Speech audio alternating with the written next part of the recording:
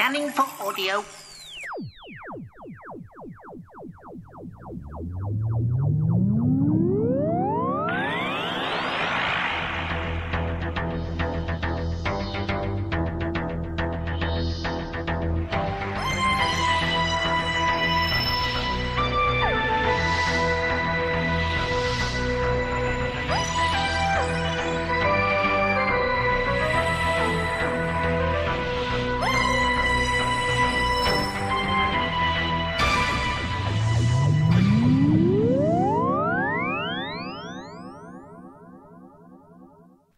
Welcome to a Tin Dog podcast, this time covering, well, Philip Hinchcliffe Presents.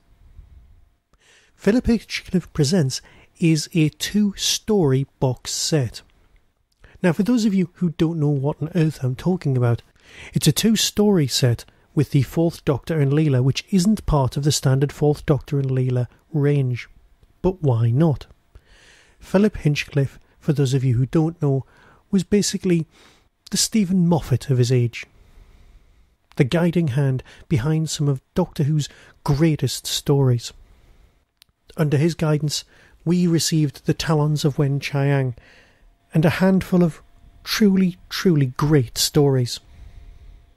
Philip was someone Tom looked up to, and if you listen to Tom Baker at 80, which is a fantastic interview CD, you get to hear some very nice things about Philip. Listening to the making of, you also get to hear that there's a very nice relationship between Tom, one of respect, that wasn't always there. Big Finish have got together with Philip and brought out some of his ideas, some of his concepts, and they've been written by Mark Platt. This is a 6-disc set, because if you cast your mind back to these sort of stories, Talons of Wen-Chiang is 6 episodes long, a format that was inherited by Hinchcliffe and was largely abandoned after Talons of Wen-Chiang, in favour of the more easily supportable 4-part stories. The Tom Baker range has been 2 stories, 1 CD long. The thing that I've been complaining about, the only thing that I've not liked about this amazing Tom Baker range, is that the stories haven't been long enough. Well, here they are, and you know what? We get to experience something simply lovely. A 6-part story traditionally used to be something that Terence Dicks referred to as a dogleg, where you had the body of a dog and at the end you had something else. Basically, you split the 6-part story into 2 individual stories, usually a 4-part story and a 6-part. Talons is very much like that, where you've got the theatre business, the disappearance of the girls, and in the last 2 parts, your primary action is moved over to Wen-Chiang's palace. Or whatever you mean, Magnus Grail. Here, something really clever takes place in the first story. Now, the 2 stories in question are The Ghosts of Gralstead and The Devil's Armada. I'll talk about both of them now because you can't buy them individually. The first story takes place in 1640, decades before Talons of Wen-Chiang, but it's still Victorian London, which gives the Doctor and Leela a lovely period setting, the sort of thing that we've always loved with Hinchcliffe.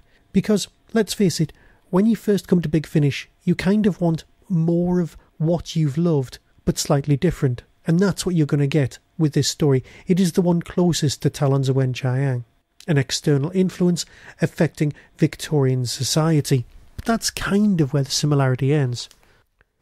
Obviously, we have references to popular Victorian culture, things like the Elephant Man. But what we also get is something tremendously atmospheric, and something that actually feels as though it was recorded as an audio off TV. Tom's performance is beat for beat perfect here on both stories. For me, for my money, these are the best Tom Baker tales to come out of Big Finish in some time, and I've been desperately enjoying this season's. Louise Jameson's relationship with Tom has matured and developed so that the actors communicate so terribly well, and yet they're still definitely channeling their earlier selves. It's simply marvellous. Narrative-wise, what's the story about? I do not want to spoil anything, so I will say they're fantastic. What can I say? It's Victorian London. There are creatures walking the streets. There are body snatchers. There are ghosts. There are spirits talking to children who are old beyond their years. there are things beyond space and time. And then there's, of course, African hunters, people from far-off distant lands, hunters the hunted. And, as I said, it's a 6-part story with a dogleg, but what they've done rather cleverly is take the 2-parter, which is usually tagged on at the end or the beginning, and placed it in the centre. So you've got your main narrative taking place in London, your second narrative taking place elsewhere, I won't spoil that, and then we return to London for the final battle being the final part. It's awfully well structured. The characters never allow the action to slow or stagger or sway, and everything is word perfect. I cannot emphasise enough how wonderful this story is. After you've listened to the first 6 episodes, you think, well, this second story won't be half as good. And boy, oh boy, are you wrong. The Devil's Armada is set in Elizabethan England, and has something that I, for one, would simply love to have seen on screen. Tom Baker talking about the devil and Catholic priests. Now, we know that Tom's Doctor is a wonderful egalitarian person, but we also know that Tom has issues with the Catholic Church. Again, I refer my learned colleagues back to Tom Baker at 80. Here we get to have a lot of fun in Elizabethan England. There are Catholics being burnt, and there are witches being found. It's almost as atmospheric as any Doctor Who you care to mention. This particular box set is perhaps the pinnacle of Tom Baker's time at Big Finish. We need more of the same, because it's almost but not quite what we used to love, and that is what Big Finish do best. I'll play the trailer, recommend that you shell out slightly more than usual for this, and then let you listen to the trailer. So until next time, be seeing you. Lavender's black, diddle diddle, lavender's white. When I am queen, diddle diddle, who'll be my knight? Coming soon from Big Finish Productions, Doctor Who, Philip Hinchcliffe presents The Ghosts of Gralstead. Dr. McDivett's exhibition of living wonders and curiosities. Oh. Is that something a lady should understand? It's a display of unfortunate physical specimens, otherwise known as a freak show. My gift, gentlemen, it doesn't just heal, it protects as well. Those men who are hunting you, who are they? See, on the top floor, a shadow drinking in the light. I am monstrous! My shape will not settle. Am I trapped here forever? Why do you want the corona? This is the night the Gralstead ghost walks again. Where, Clemmy? Where is your ghost? Clemmy! What are you? Are you afraid? Will you struggle?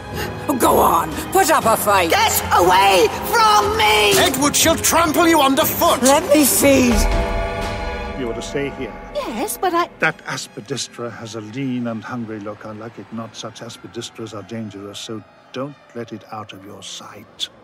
The Devil's Armada. These are dark days. They say the world is out of joint. The stars are full of portents, and the roads are full of spies. Imps and devils wait at every turn. My men will search every crack in this house. Any Catholic priest they pull from your walls will face the rope. Can you feel the air? It has gone warm. It's fear. Something is watching. My head! My head is burning! A face looked over my shoulder, an ugly face, with burnt skin, and its eyes were green. Burning with green fire. Surely you saw. This is not your world. Who are you? Let him go, old woman. Now, Leela, there's an alien invasion coming. Big Finish. We love stories. This is my Earth.